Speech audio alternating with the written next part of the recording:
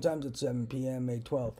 If implantation's not real, as I've said a billion times, how do they human program you from a computer? They're just pressing buttons on a computer. I've said this a million times. They're just pressing buttons on a computer, and a computer just somehow magically interacts with your nervous system.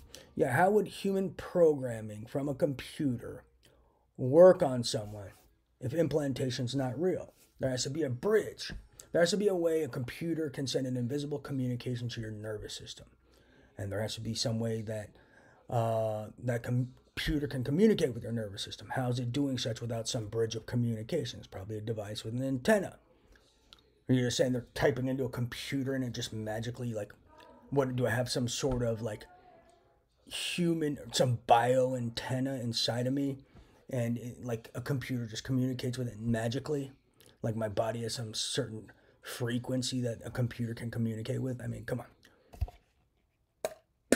Could be wrong, but no, I'm pretty sure. Well, I already know the implantation is real, but yeah, in order to try to human program from someone from a computer and them interact with certain regions of your nervous system, there has to be a way to target that region of the nervous system. It's a device they place in your brain with an ion beam. Is my theory. I'm not sure the exact way, but it's some sort of ion beam implantation via some sort of nano or femto manufacturing like process. That's my theory.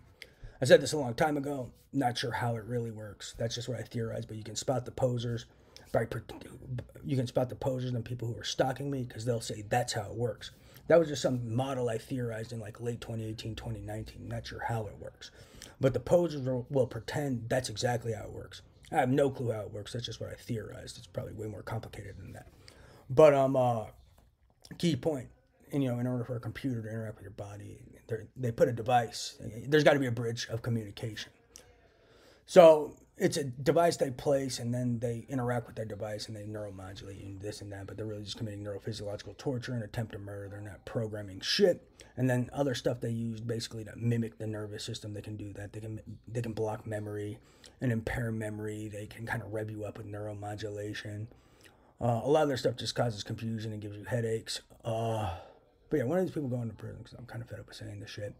Is someone not hearing me? Why aren't terrorists in prison where they belong? They're involved with highly illegal, unethical, inhumane human experimentation, attempts to murder, conspiracy to murder, IP theft, data theft. Why aren't these scum of the earth people not in prison?